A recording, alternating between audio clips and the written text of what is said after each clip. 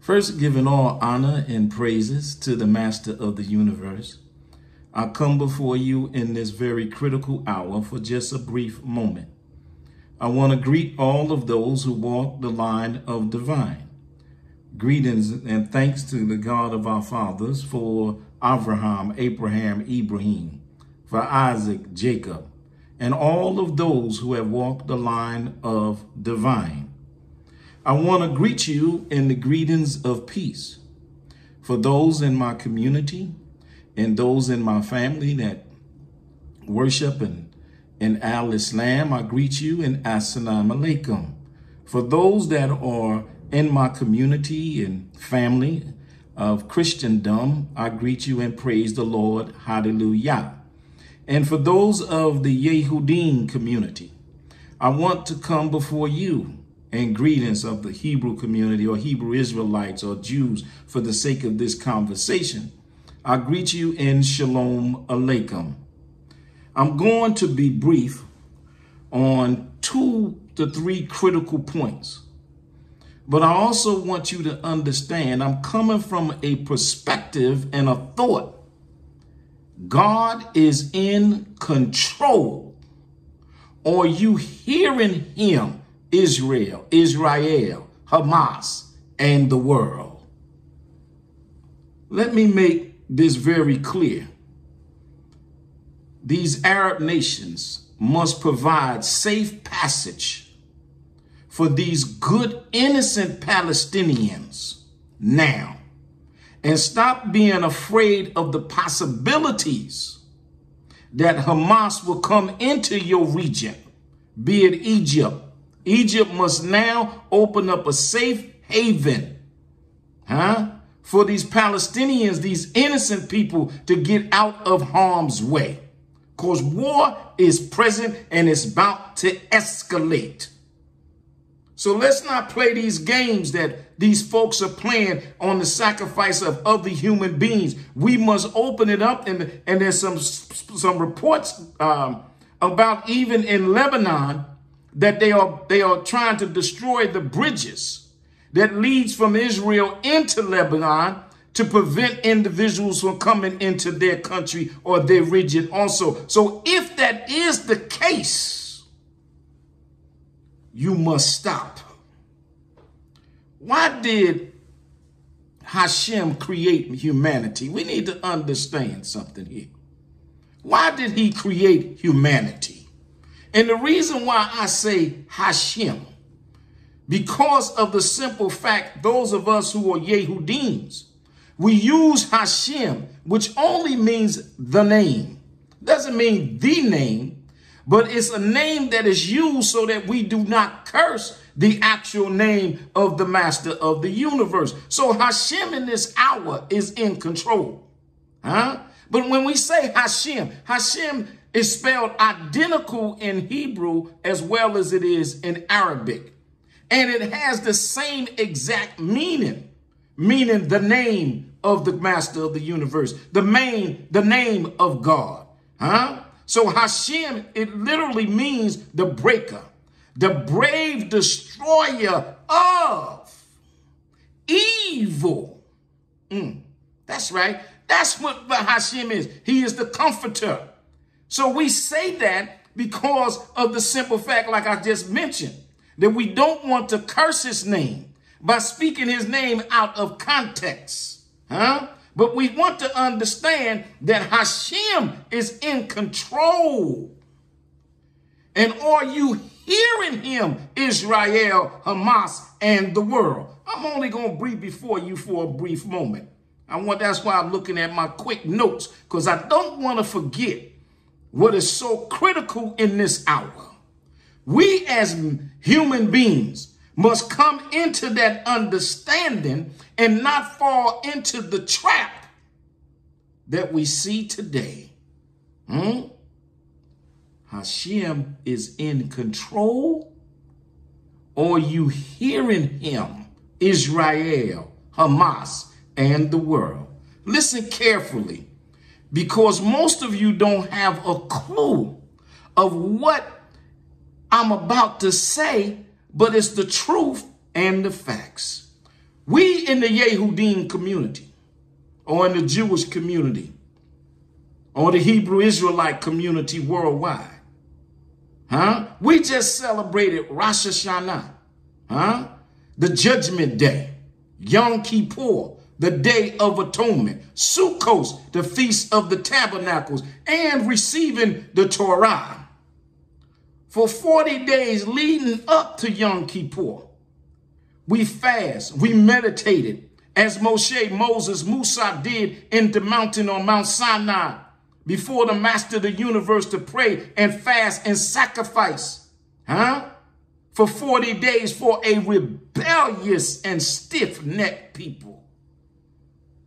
And so for those of us who understand the sacredness of that time, we sought what was called Tish Shavah, to purge ourselves and seek his forgiveness, his atonement, and his pardon for our sins over the past year.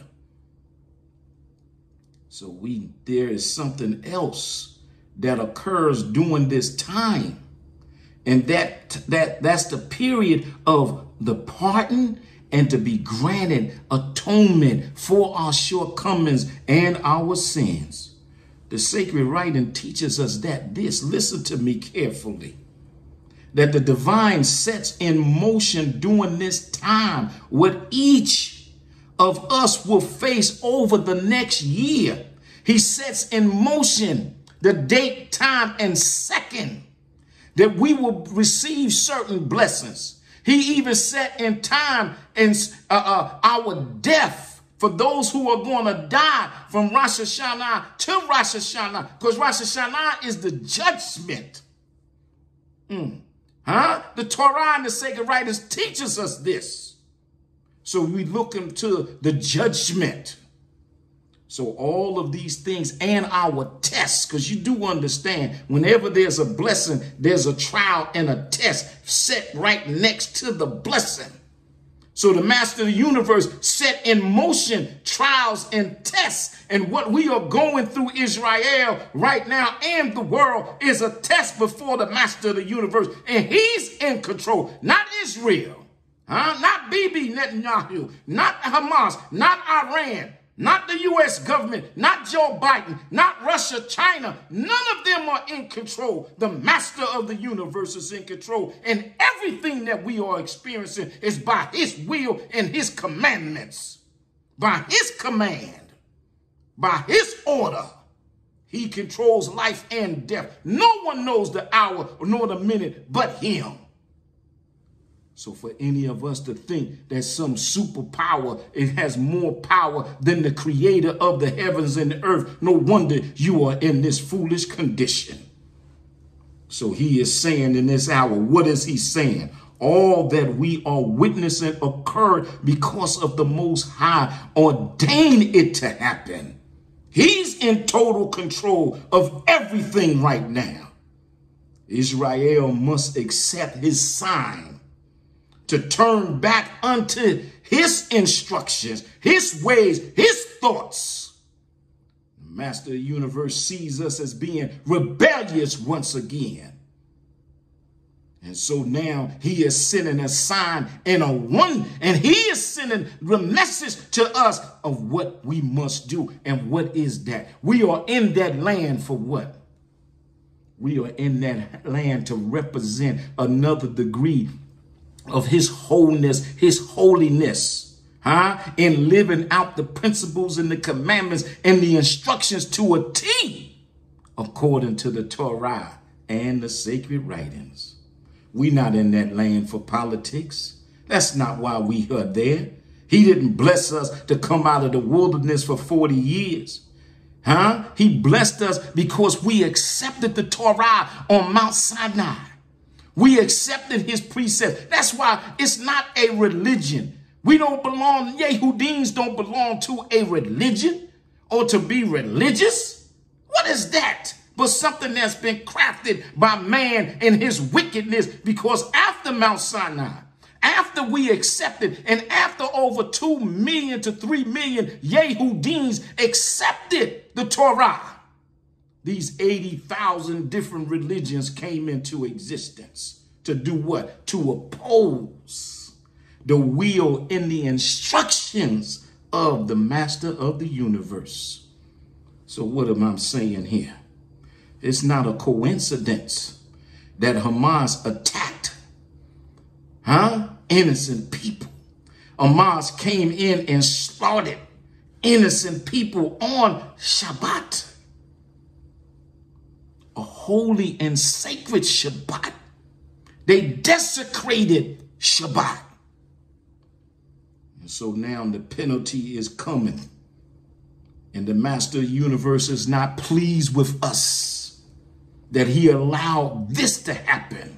He allowed it to happen for a sacred time.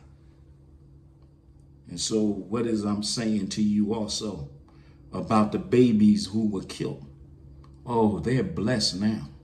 See, we don't know. See, those of us who understand Teshuvah and those of us who understand the Torah and its purity from a spiritual and a mental and a mathematical standpoint, the Torah is not a history book.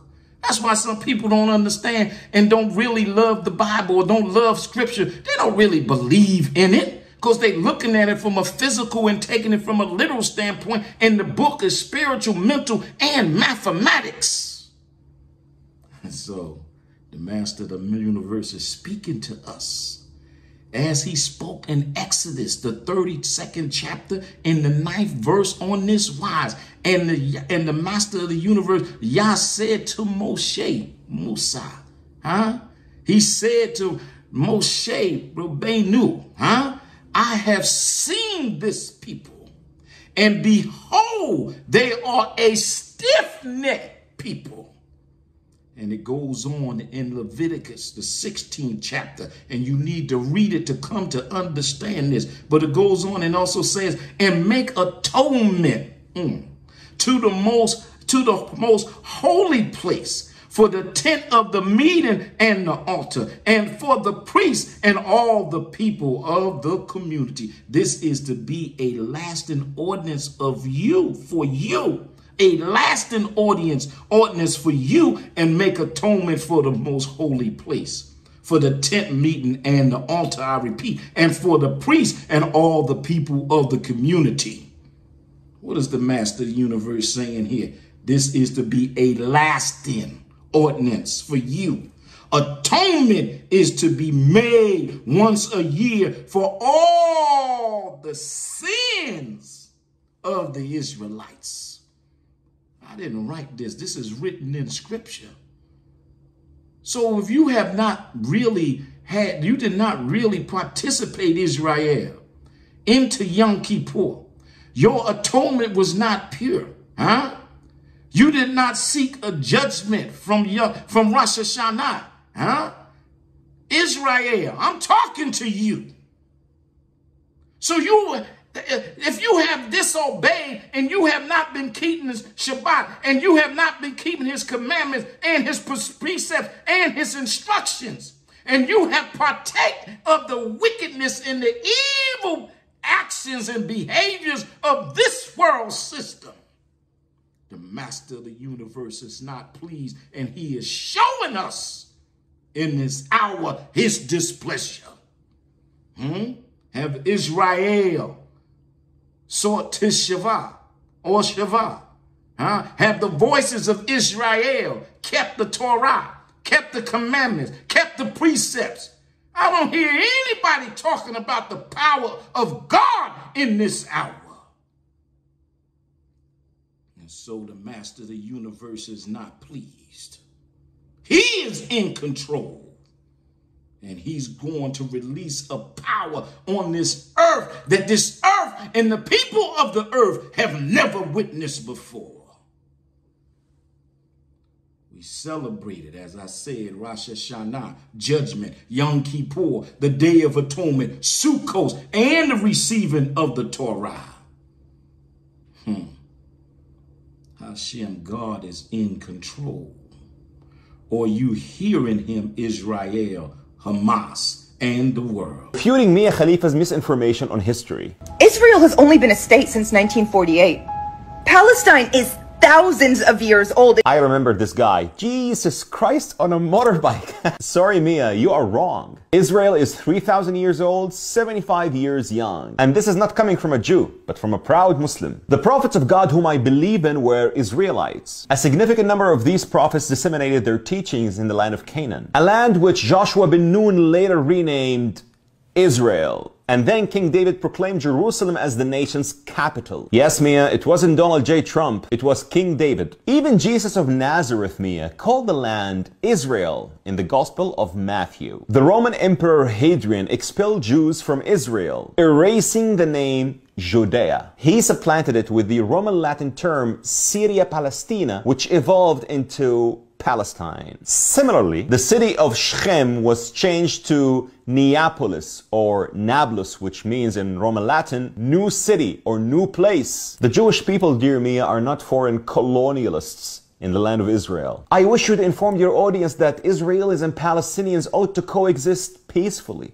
And that peace is the only way, not marring history or disseminating falsehoods. Please share this video as it may reach Mia and others so that they know the truth. And the truth shall set you free.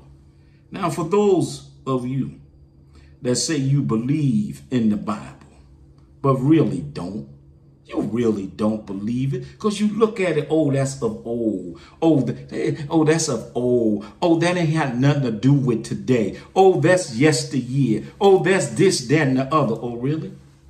Let me tell you something, partner. Ain't nothing new under the sun. That's scripture. There is nothing new under the sun. And I say to you, listen to this. I didn't write this in this book. But listen to this for a minute. Read Amos, the 1st chapter, the 6th to the 7th verse. And it says on this wise, so said Elohim, for 3 transgressions of Gaza, ye for 4, I will not return them, because they carried away captive a whole captivity to deliver to Edom. And I will send fire unto the wall of Gaza, and it shall consume its places. That's in Amos, the prophet Amos. The prophet Amos, the 1st chapter, the 6th to the 7th verse. This is the prophecy of the prophet. I didn't write these words, and I truly don't cherry pick what fits my narrative. I don't follow religion, not even written anywhere in the scriptures. I follow the Torah and the sacred writings based on the instructions that was given to the prophet Moses, Musa on Mount Sinai. You can keep your religion. I'm trusting in the Most High and watching how he's moving in this hour. Listen to me very carefully. It is written that 99.9% of this world is built upon a lie and deception. That 2/3, listen to this, the sacred writer says that 2/3 of this world will not be a part of the world to come, the world of absolute, based upon the absolute truth. So let's see what's written and said by the prophet Zechariah in the 13th chapter and the 9th verse. Reading on this wise. Zechariah, the 13th chapter and the 9th verse. And I will bring the third in fire. I will bring the third of the people in fire, and I will refine them as one refines silver, and I will test them as one tests gold. He shall call my name, and I will respond to him. I said, he is my people, and he shall say that Elohim is my God. That's the word. So that's only a third of us are considered his people. Only a third. And Muslims know in the Quran it says that if God was to judge all the people on the earth, there will be no one left to judge. So are you being a hypocrite today? It says, bow down with those that bow down. Pray with those that pray. And I'm calling on the true believers to pray for the innocent, to pray for peace, to pray for love, and to pray that the human family return back to the instructions given to Moshe, Musa, Moses. That is our only way for salvation and deliverance out of this foolishness. Let me make this very clear. These Arab nations must provide safe passage for these good, innocent Palestinians, good, innocent people now.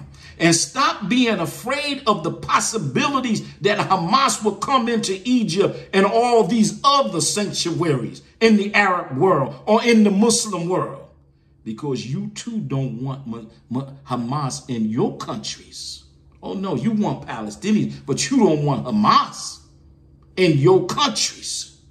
If the truth be told, you don't want the Palestinians from Gaza in none of your well-established countries like Dubai, Abu Dhabi, the UAE, Oman, Kuwait, and etc. But you don't want to tell nobody that. You want to say that you support them and they should not be oppressed. But you don't want to let them come into your country. Because otherwise you will be sending ships and other things to airlift them out of there and make safe sanctuaries for them across the border. Become weaker. I say it's both. Macron, the president of France, recently said the Islamic world is in a crisis. In my opinion, yeah, we do have problems. We do have Boko Haram, we have Al-Qaeda, we have Taliban. We have problems, but the broader picture, Islam is very successful, it's growing very fast. And we're doing really well. Dubai is not in a crisis. Abu Dhabi, the UAE, Bahrain, Oman, Kuwait, there's no crisis there. The Muslim countries are doing good there. Only some places there's a problem. I say, no, you are in a crisis. You went to the Muslim countries and you imported the garbage that the Muslim countries wanted to put in prison or isolate away from society. You went and you imported them. Why? For cheap labor. But these Islamist extremists, they don't want to work. They want free welfare. They want to marry French women, blonde hair, blue eyes. They don't have time to work. So look at Poland. They don't complain from Islamic extremism, not a single terrorist attack in Poland. The question is, Tina, did the extremists become stronger or the West become weaker? I say it's both. Macron... Just a part of the question on the issues of refugees coming to Jordan, and I think I can quite strongly speak on behalf not only of Jordan as a nation, but of our friends in Egypt. That is a red line, because I think that is the plan by certain of the usual suspects to try and create de facto issues on the ground. No refugees in Jordan, no refugees in Egypt. God is in control. Or you hearing him, Israel, Hamas, and the world. I must say this as I conclude. I'm a lover of humanity, of good humanity. I must express that. I look for the good in human beings. But I sympathize for any suffering on the planet and praying for the innocent through these times. But I must say this, I'm hearing so much about the oppression of others, whereas none of these people came to our aid for black people, African Americans in America during our 400 years of inhumane treatment. So don't talk to me about oppression. We had Willie Lynch, Jim Crow, the cotton fields, lynching, segregation. So don't talk to me about that as if you saying something to me as a black man in America that I'm not aware of. Excuse my passion, but I got to make this very clear. Because where were you when we were suffering with all your wealth?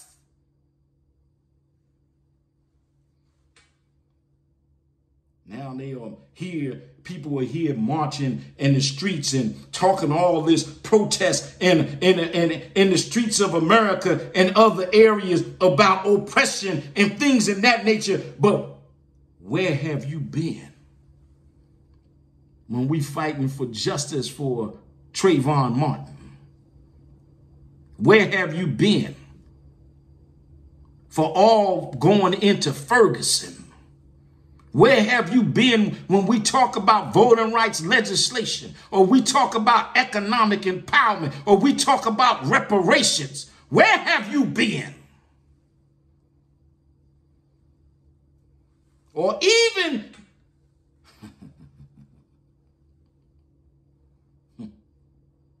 the lynchings. Where have you been?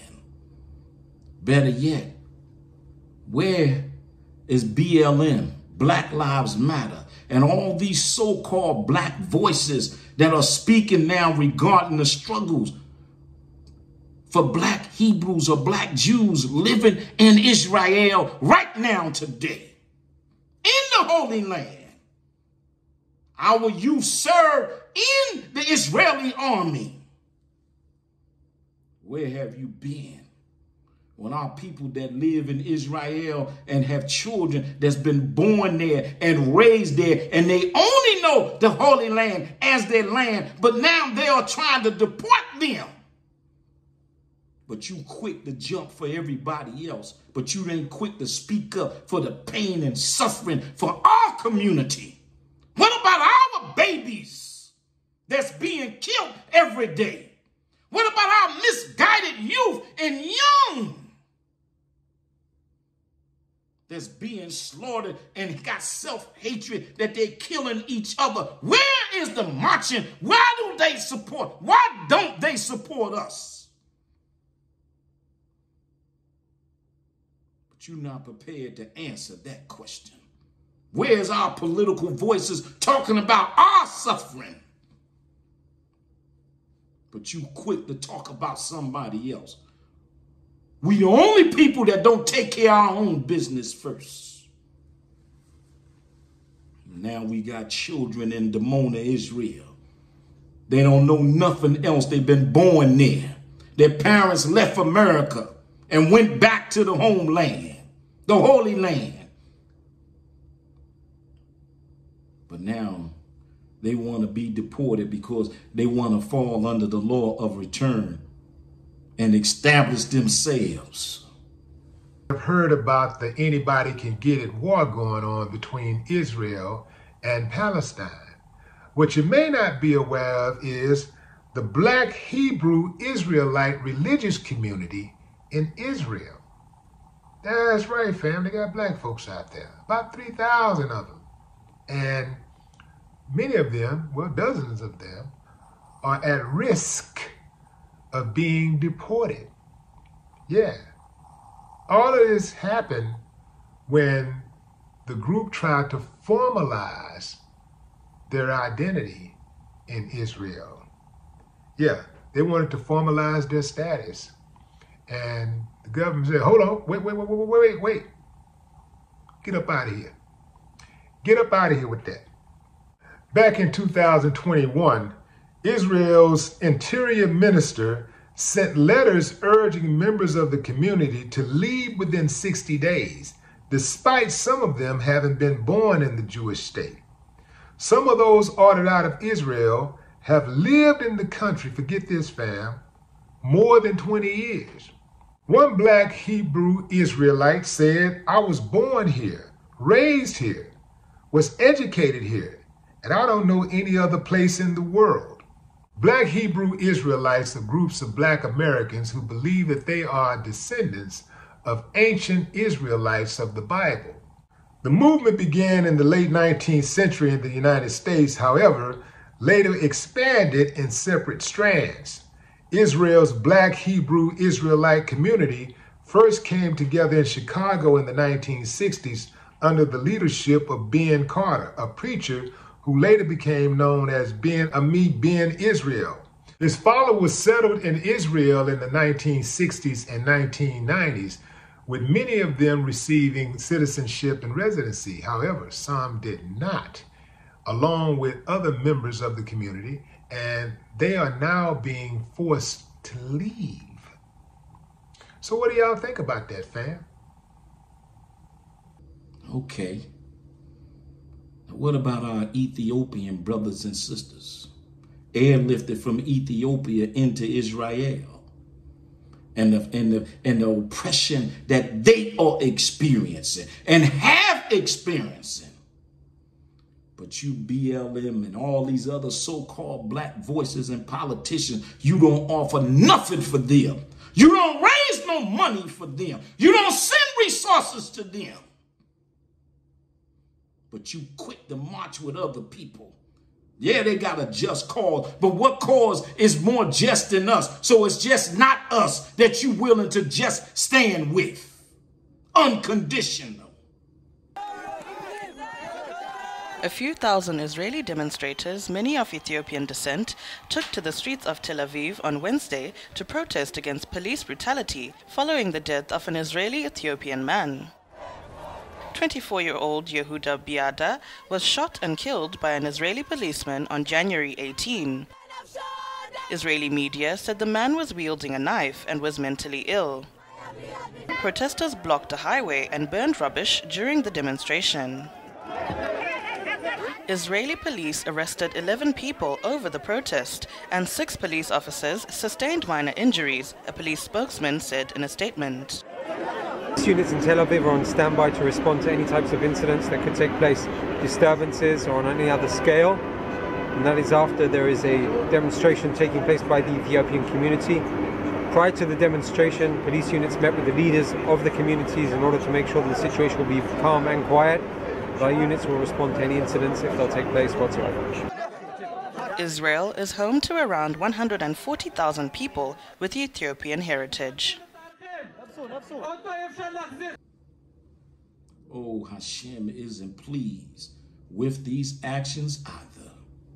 We must pray, protect the innocent throughout all of humanity, and we must seek peace and love among each other. Remember, Hashem, God, is in control. Are you hearing him, Israel, HAMAS, and the world? I leave you now as I came before you. I greet you in the only greetings that we know. In Hebrew, we say Shalom Aleichem. In Arabic, you say Assalamu Alaikum. In Christendom, they say praise the Lord, hallelujah, grace and peace. And for all of others, I greet you in peace, and may the Master of the universe protect us, and may we return Israel to his orders and his commandments and his precepts, because he is not pleased with us either. Shalom Aleichem.